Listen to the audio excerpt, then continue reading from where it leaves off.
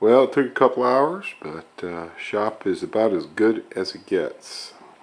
Now, it looks a little crazy still, but that's just because I got 20 pounds of stuff in a 5-pound bag here.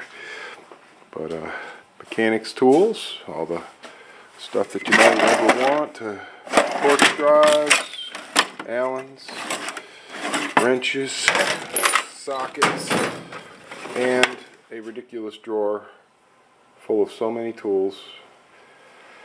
Sometimes I even wonder what's in there. Torches, all the soldering stuff, electrical stuff,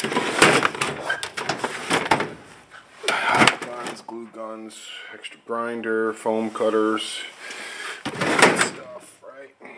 Got the cordless, got the charger, got my beautiful drawer cleaned, no more chips in it, yay.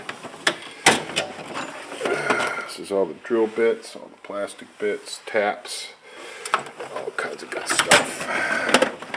All the stuff for the tools that live right below there, which would be all those guys. And finally, all the big drill stuff. A couple drills, angle drill, half-inch drill, drill press, little bench grinder. This thing has lasted me 15 years. It's awesome. The boss, the buffer, the clamp, the bandsaw, the plane, hiding. I'm not going to be using it for a while. Dust collector, use it constantly. Table saw. All kinds of power tools and pneumatic tools. Stuff that I never use for modding. Chop saw. Gotta have a fan when it warms back up. And the blast cabinet, as well as I have a full-on sandblaster for outside. And then endless crap, because I got no room to put anything anywhere. Endless crap. Finally got my garage door installed. It only took me 2 years, right? And of course, my wife's bike. So, there's the little shop tour.